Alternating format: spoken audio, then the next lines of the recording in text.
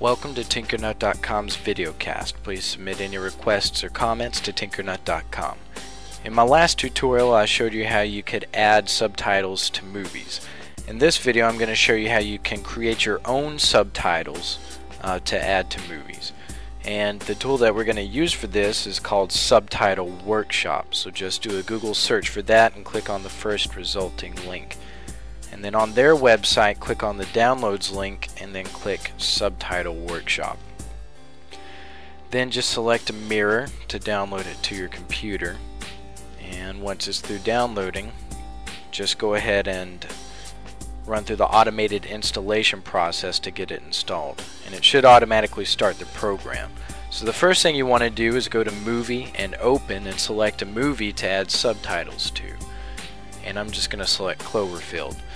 Then once you get to a spot where you want to add a subtitle, click the Add Subtitle button, and then at the end of it click the End Subtitle button. And this subtitle section is only a couple seconds long, and at the bottom you can see I'm typing in 6:42 a.m., which is what he says.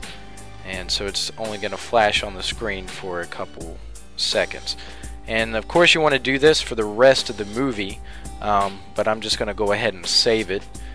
And you got a bunch of different options, but for my video player I'm going to save it as a subrip file because that works the best for my video player.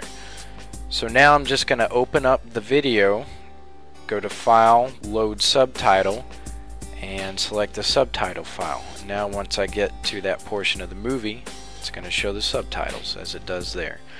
Alright, now if you're not sure what they're saying in a movie and you want to find a movie script, here's a cool website to find scripts for movies. It's called simplyscripts.com, and you can just browse through their archive of different movies or TV shows and it will pull up the script for that movie, and you can use that as your subtitles. Alright, that's it for this tutorial. For more, go to Tinkernut.com.